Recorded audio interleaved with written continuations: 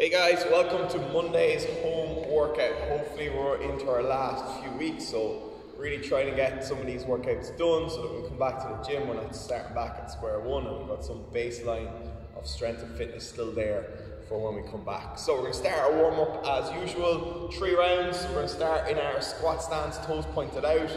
We're going to come down into the bottom of the squat, elbows inside our knees. Heels on the ground, pushing our knees out, dropping our bum as low to the ground as possible. Hold for 5 seconds, and then keeping those legs straight, driving those hips up towards the roof, keeping the hands on the toes, hold for 5 seconds, getting that hamstring stretch. That's 1 rep done. Back down, bum down, chest up, heels on the ground, elbows inside our knees, hold for 5 seconds, driving those hips up, hold on to our toes, hold for 5 seconds, and repeat until we get 5 repetitions done. Once we've that done, then we're going to go into our calf stretch. So you can use a wall, heel in as close as possible, drive that knee and hip forward, open up that calf and ankle joint, trying to get that heel in as close as possible. Use the stairs, use a door frame, use a wall, whatever you have access to as usual. Once you get both sides done, coming down onto our knees, we're just going to stretch out our shins. So trying to not let the ankles roll out to the sides, keep them nice and neutral. We're going to sit down into our heels and we're going to try and push the front of our ankle down into the ground. So we're trying to get that ankle as level to the floor as we can. The more level we get it, bigger stretch. We're going to just get the front of that ankle up into the shin bone, up into those shins. A lot of running, a lot of skipping, so just make sure we stay mobile. Spend 30 to 60 seconds just accumulating some time, loosening out those shins. Once we've that done, then we're just going to come down into our frog stretch. We're going to walk our knees out to the sides, feet directly below our knees, toes pointed up, down onto our elbows, then just rocking forward and back. Accumulate maybe 15 seconds of rocking forward and back, and then after 15 seconds, just hold as far back towards your heels as you can for that extra 15 seconds. So 15 seconds rocking forward and back, and then 15-second hold. Trying to keep your back nice and straight throughout, so no arching or rounding in your back, keep it nice and flat. Once you've that done, then 3 rounds as usual. Okay guys, today we have some optional strength work if you want, overhead work today. So we've got 3 different variations, okay? So we've got a handstand hold, 5 sets, rest as needed in between each set. You're holding for max duration. Each set, your score or your reps is the seconds you're able to hold without coming down. Okay, second variation is going to be a headstand hold.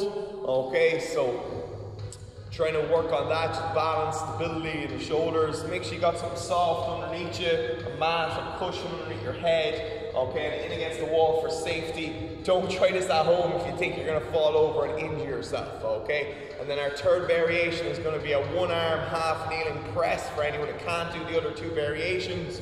Dumbbell, kettlebell, barbell, whatever you have access to. On the half kneeling press, we're looking for about 6 to 12 reps. That rep range is there just because it depends on what weight you have. Some people will have a heavy weight for them, and 6 will feel like max effort. Some people, the weight won't be that challenging. They'll be able to do 8, 10 or 12 reps.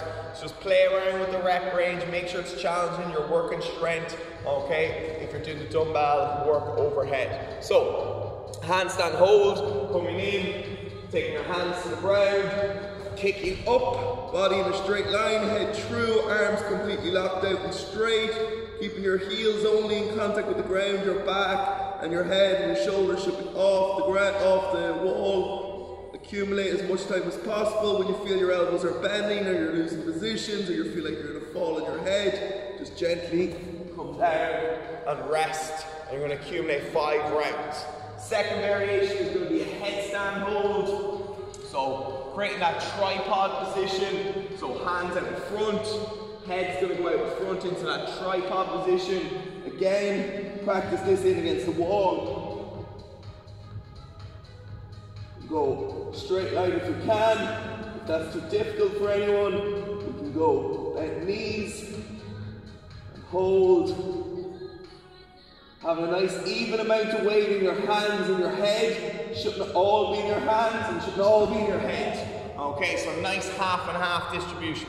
Again, hold for as long as you can. Rest as needed in between sets and accumulate 5 rounds.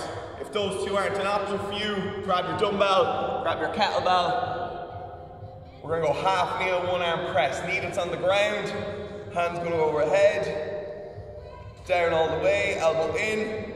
We're gonna go for 8 on our right side, or sorry, 6 to 12 on our right side, depending on the weight we have. Changing over, 6 to 12 on our left side, depending on what weight we have and how challenging that weight is. Working on perfect technique, body staying in a straight line.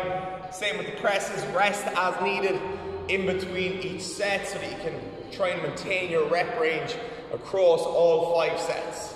Okay, then once we've that done, we get 5 rounds of that strength work done as usual. It's optional. Try and get in a little bit of strength work if you can.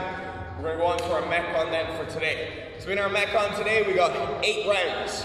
We're going to work for 60 seconds or a minute, resting for 30 seconds in between each round.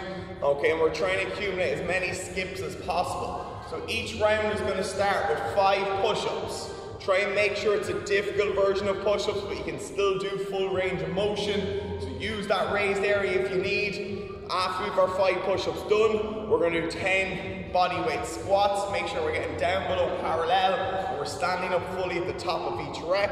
Once we get our 5 push-ups and our 10 bodyweight squats done, we're going to pick up our skipping rope and we're going to accumulate as many skips as possible in the remaining time. Double unders, single doubles or singles, depending on your level with the skipping rope. Counting your reps on the skips. After your minute has elapsed, you're going to get a 30-second rest, and we're going to go for 8 rounds in total. So clock will start when we're on the ground. Hands underneath the shoulders.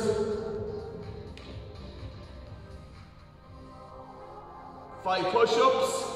Up onto our feet. Feet shoulder width apart. Hips down below the crease of the knee. Stand up fully. 10 air squats or bodyweight squats. Try to get through those 2 movements as quick as you can.